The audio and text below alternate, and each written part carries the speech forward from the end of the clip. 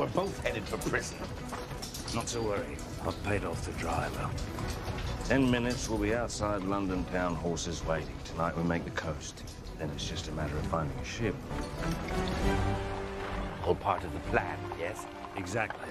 I arrived in London town just this morning to rescue one Jocelyn Gibbs from one appointment with the gallows. Seeing as how you're still alive, I say it's all been very successful thus far. What happened to you, Gibbs?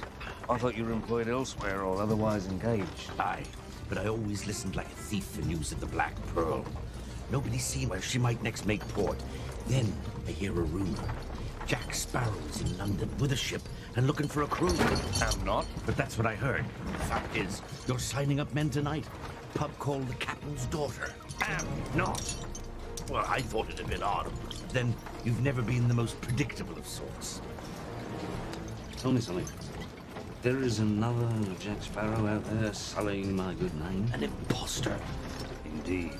But an imposter with a ship. And in need of a crew.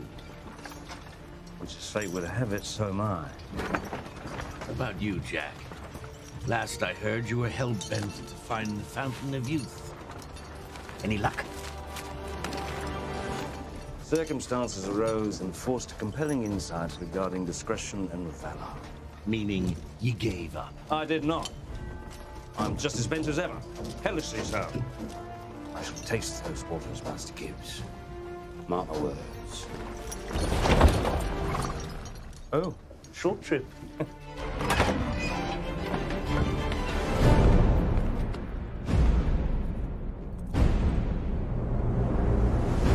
All part of the plan, yes? No.